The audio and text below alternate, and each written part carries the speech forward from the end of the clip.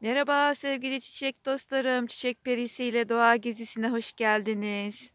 Biraz yosun ihtiyacım oldu ve ormana çıktım.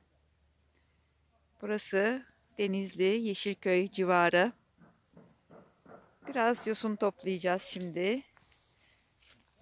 Bir miktar buldum. Gördüğünüz gibi doğal yosunlar. Kayalık olan yerlerden genellikle toplamayı tercih ediyorum. Şu kürek yardımıyla bir miktar alalım buradan.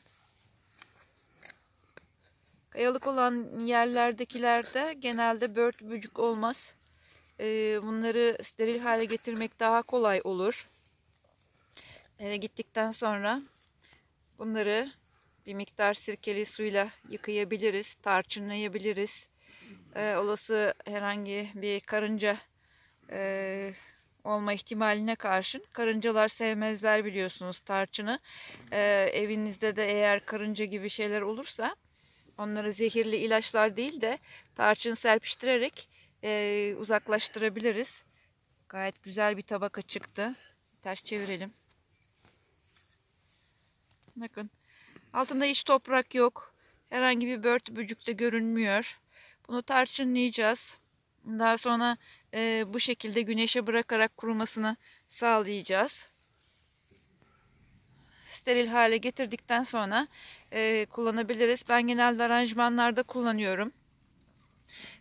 Fakat menekşe köklendirmesinde de çok iyi olduğu söyleniyor. Deneyeceğim. Menekşe köklendirenler var yosunda. Aynı zamanda köksüz orkidelerin de çok hızlı köklendiğini, hatta orkidelerde de çok sıklıkla kullanılıyor yosun.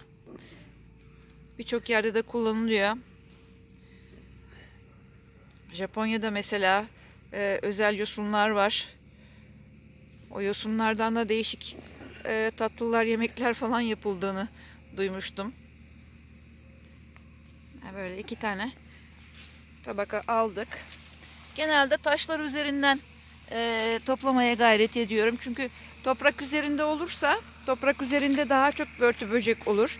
Karınca yuvaları olur. Onların yuvasını bozmamak adına kayalıklarda olan yosunlarda almak daha akıllıca. Sonbahar olduğu için biraz kuru yosunlar.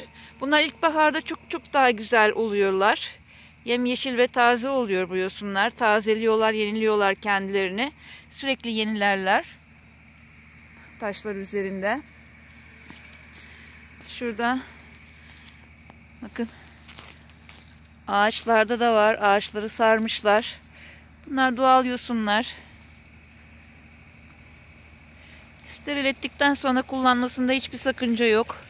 Aranjman kenarlarında kullanıyorum ben. Çok güzel oluyor.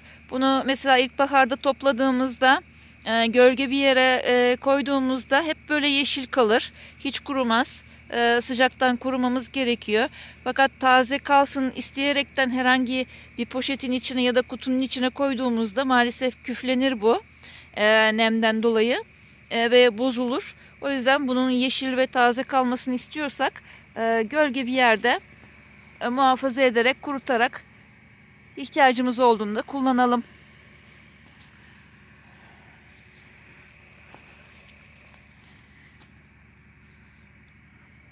Bayağı var. Çok var. Evet, şimdilik hoşça kalın.